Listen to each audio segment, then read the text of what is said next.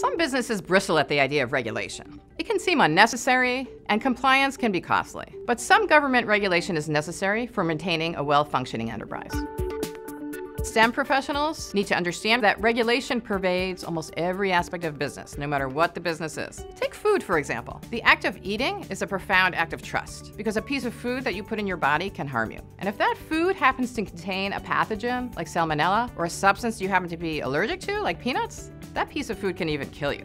But occasionally a bad actor tries to avoid regulation through fraudulent conduct. For example, the CEO of Peanut Corporation of America, Stuart Parnell, knew that his factories were filthy cesspools. And he knew his products contained salmonella. But executives just falsified the lab reports. They just whited them out. He even wrote in an email, just ship it. As a result, thousands of people became seriously ill, and 9 people even died. Parnell was convicted of fraud, and he was sentenced to 28 years in prison. Now, this is an extreme example, but it illustrates why regulation is necessary to protect public safety, public confidence in manufactured products, and to protect corporations.